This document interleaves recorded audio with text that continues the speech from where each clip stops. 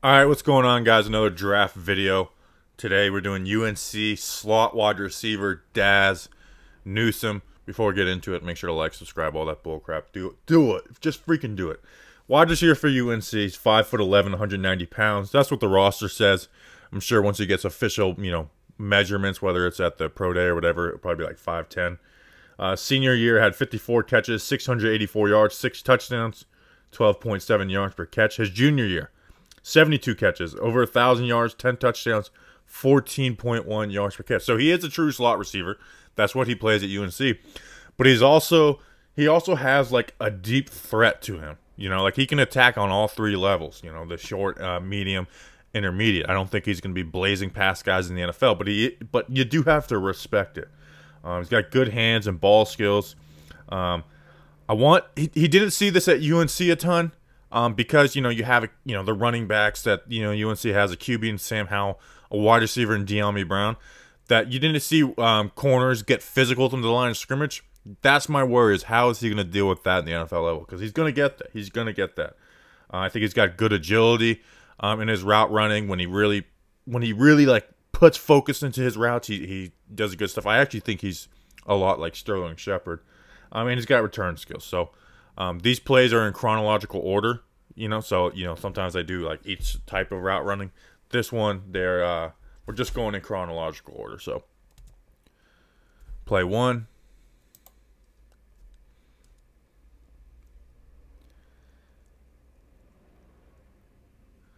Just an RPO slant. Attacking vertically. Getting this corner to like, somewhat bail. Hit the slant. Good hands. Again, this isn't the craziest thing, but it's a good catch for Dazz. Next play. Again, he's got 6 yards of cushion. Goes that go ball or go route. Stutters when he gets to this corner. And the corner plays it well. Like, this corner can't play it much better. But he's still able to get that step. He's not able to stack him or get in front of him. But he's able to get that next step where that ball gets put on him well. He has himself a touchdown. Here it's just an out route. They're playing off of him. This is a catch, so I wanted to throw it in there. Nothing special. But again, getting these, I know it's part of their, the Florida State scheme, but getting these corners to backpedal, bam, hitting that route, got to make the catch. We got him down here. Now this next play, this is what I like out of him. And this is where I see like some Sterling Shepard like comp. These whip routes. Now they're not playing him tight or anything like in man coverage, but you can just see the routes. Sells that slant to where this corner's not playing down. Like, I think that's where he's gonna make his money in the NFL, is these underneath quick routes. Get him down here. Just a great slant on this one. Watch him turn this corner around. Watch him sell deep. Gets outside leverage.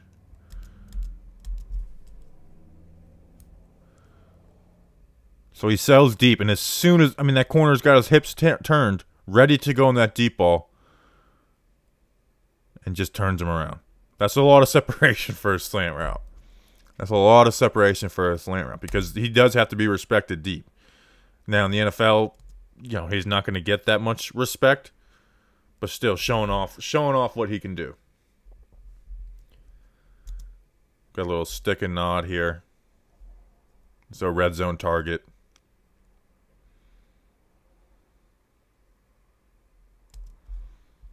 Does a good job, but they're bracketing him down here. Which basically, double teaming. We got these two.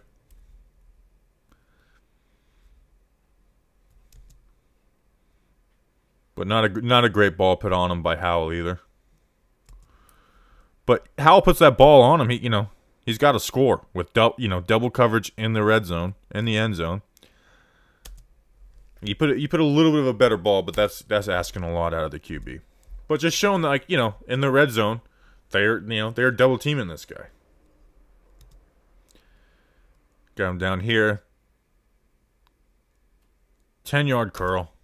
That's good space. Again, and especially, this is, I'm more Giants focused on a team that runs a lot of curls. Getting his break, and then what I like the most out of it is not just making his break, turning around, sitting right here, coming back, running back towards the ball. Running back towards the ball.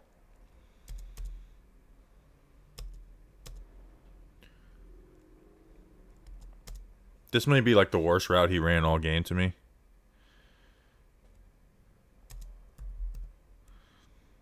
Run this post corner.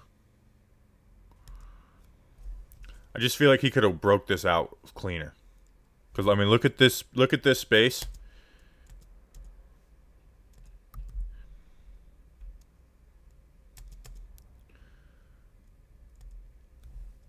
And he brings the coverage into himself. Where I think if he breaks this out, here instead of here, he's wide open. Now that ball is a timing route where you kind of have to be where the QB expects you to be. You didn't get the ball thrown his way anyways, but I still thought that could have been better. Got him down here at the bottom of the screen. Gets wide open on this one. I mean, that should be a touchdown. This should be a touchdown for Dazz Newsome. Just gives a little stutter. Gets this corner to open his hips. Gets outside. Get this corner to open his hips. And then, bam, breaks inside. Gets that inside leverage. And, I mean, that's a huge win. That's how you get those deep balls from the slot position in the NFL. That when they're playing this off coverage, playing a man with a one safety high and the safety bailed over here, this is how you get those deep touchdowns out in the slot in the NFL. You get to open his hips and then break right back in, and he's wide open. Wide open. And he actually catches this ball. We'll see it better from the other view. But Sam Howell's back here dealing with pressure.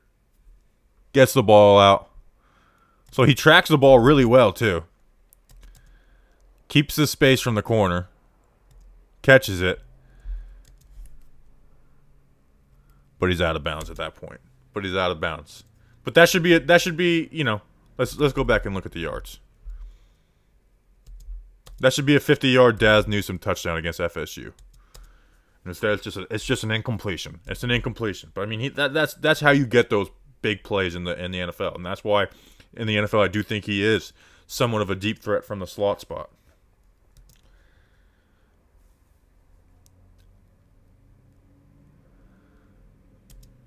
Just here we got him down here or up here. Got him up here.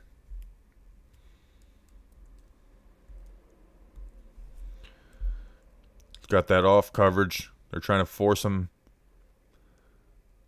That break. Ball's in his hands. So that's it from the FSU game. Let's look at Duke now. Got him down here in the slot.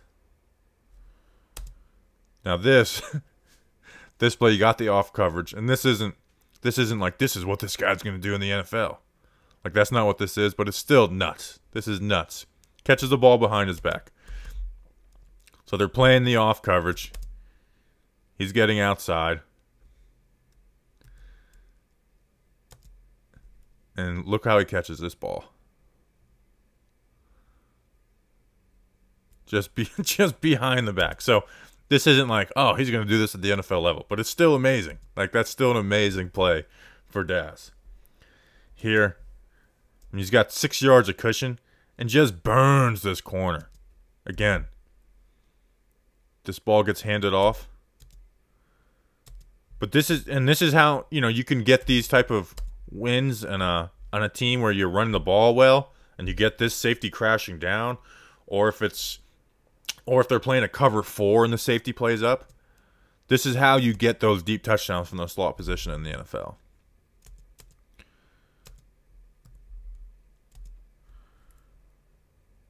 Shows inside, just quick. I mean, you could barely notice that he shows that inside. Bam, bam. And then just showing off his speed. Got him down here. On a curl. This little stutter. Sorry, let me get back to it. This little stutter right here, that little skip step, usually means I'm trying to set you up. I'm trying to break you down to think I'm doing a slant or an out or a curl to get deep. To get deep. Because of that, the corner bails. The corner bails and just sets him up beautifully on this curl route. I mean, look at where he's curling and look at this corner. I mean, that's a beautiful setup on that. Again, you see it. What we've seen in these other wide receiver videos we've done. Usually that right there means I am working my way to get downfield. Sells it. Curl route. Open. The ball doesn't go to him, though. Got him up here. Just that whip route I was talking about. Ball gets tipped. Gets the corner here.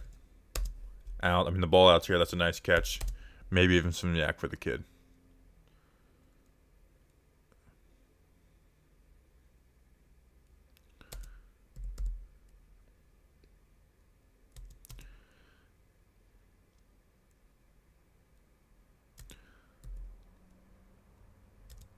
On this curl out, sits on it. This isn't the greatest one, but he does make a catch off of it. This is the only view you could get from this angle, but he does make the catch from it. So we got him down at the bottom in the slot. Just abuses this corner. He's able to stack him, which means to basically get in front of him. Again, that little stutter right there. Trying to set him up. Corner turns his hips. He's able to get past him. He's in front of him. And the ball's not thrown great, but he's able to still make that catch and gets in for a touchdown. See it from this angle.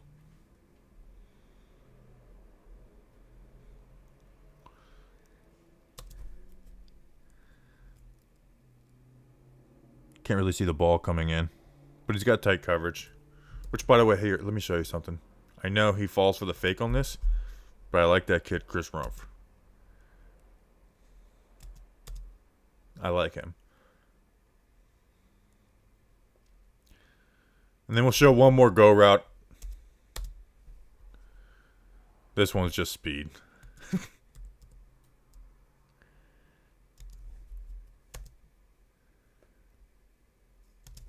I mean, that's wide open. Doesn't get the ball thrown his way. So Dazz Newsome, I like him. You know, he's not someone I'm banging on the table of like this guy needs to be taken, you know, higher than where he's projected. But I do think he's a good player who he's going to play in the slot. You know, he's not going to play outside. And I think can be a successful wide receiver for a team, especially a team that, you know, may need some slot help. You know, I think he could start year one in the slot. I think he'd be better off his depth to start. But I think Dazz Newsome's a good player that if your team gets him, you should be really happy about. So again, make sure to like, subscribe to all the stuff. Have a bunch of stuff coming out. Appreciate it. Check out the playlist.